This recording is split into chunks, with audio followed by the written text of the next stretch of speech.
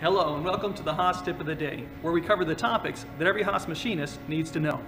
My name is Mark, and today we're going to look at a few tricks that make writing and editing programs at the control a lot easier and faster.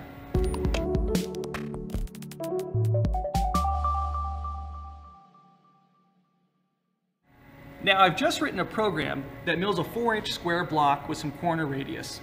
Now, by using some creative shorthand, we used 30% fewer keystrokes than if we entered the G code exactly as it appears on our screen. Let's show you how we did it. Here's just one line of code from my program. This is what I entered on the input line. This is what showed up on my screen. The control automatically adds the spaces for us in between our codes, so there's no reason to add them onto the input line. That saves us keystrokes. When I entered G54, it put G54, it added the space for us. G, G0, G90, G90, control add the spaces. Here, I entered X minus 3, and the control added the decimal point for us. Well, right here, we cheated a little bit, and I'm going to show you how to cheat as well. We turned on setting 162 default to float. This adds decimal points to our code as we enter it when appropriate.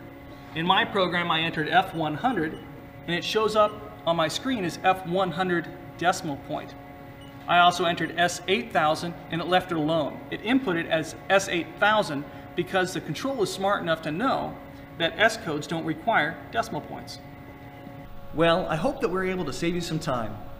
Now, we took this example code down from 21 keystrokes to 13.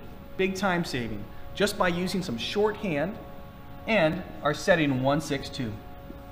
So go check your setting, practice your shorthand, and thanks for watching this Haas Tip of the Day.